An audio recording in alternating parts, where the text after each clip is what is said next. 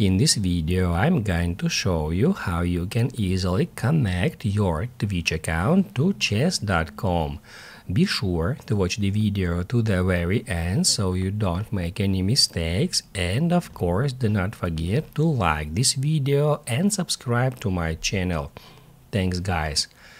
So let's get started, and first off, open up a web browser.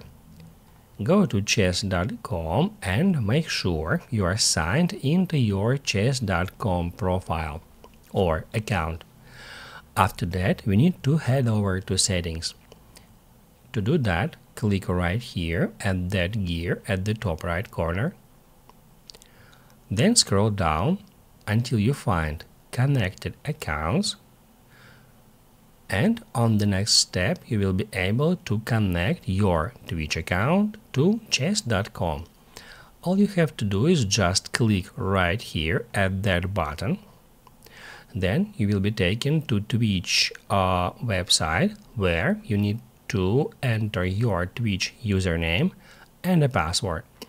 Then click at login, and on the next step, you will be prompted to connect your Twitch account to your chess.com account. After that, you will be redirected back to your connected accounts right on that page, and that button will say disconnect.